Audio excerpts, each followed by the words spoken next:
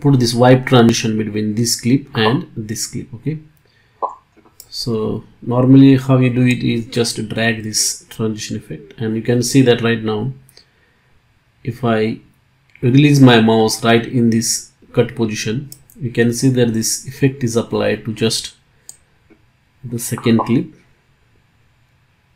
and not the first clip.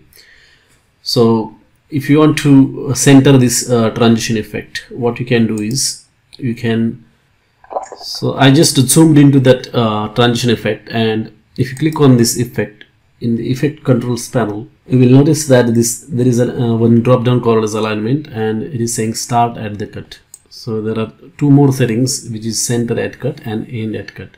So if you do center at cut, you can see the transition effect is being applied to both the clips. Okay, and that is where you have to make the setting. Another thing that you need to notice is that this transition effects can be applied only at the cut. Okay, so if you try to apply this effect, for example over here, it will not work.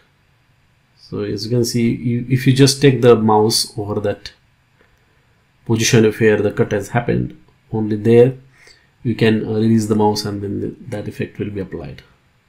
That is another thing that you need to remember. That's it. Thanks for watching.